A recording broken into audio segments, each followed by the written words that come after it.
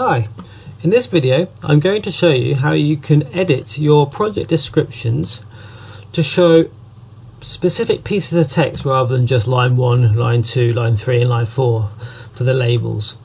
Okay, so ideally we want it to say things like project name, project number, revision, maybe a weight in there, that kind of thing. So you see we've got weight down there. It'd make it easier to fill in. Okay, so also these fields get mapped to your project title block, so it makes it easier to map them if you have specific bits of text rather than just line 1, line 2, line 3. So how do we change those bits of text? Okay, so I'll just click OK on here. What we have, right click Options. In the application options we have a support folder.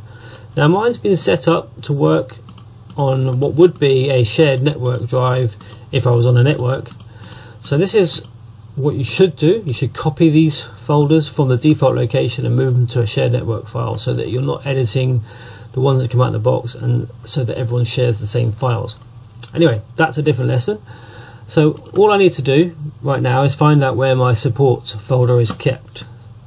It's kept on the X drive. Oops, copy that.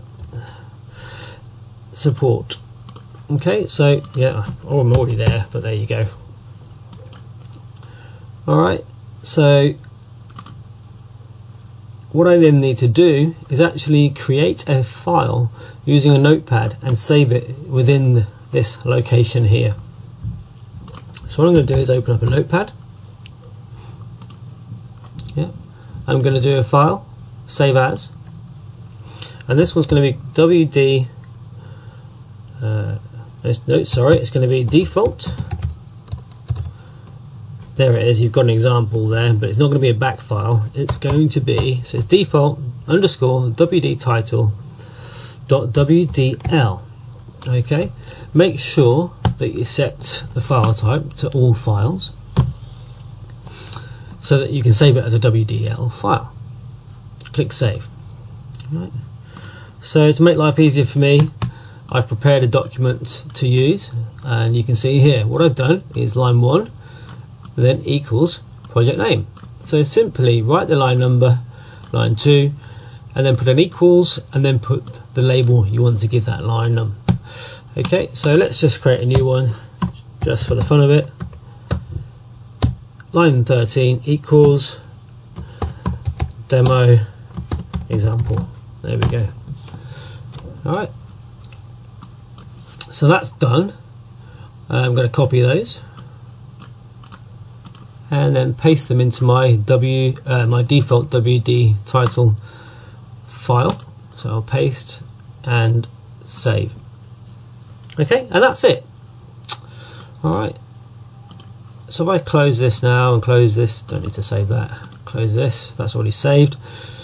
When I come back to my project, my MAM001 project, I right click, select descriptions, you can see that all those labels have changed. Click on the next one, there you go, demo examples written in. So you can see that these titles actually, or these fields you could say, they are mapped to attributes in my title block.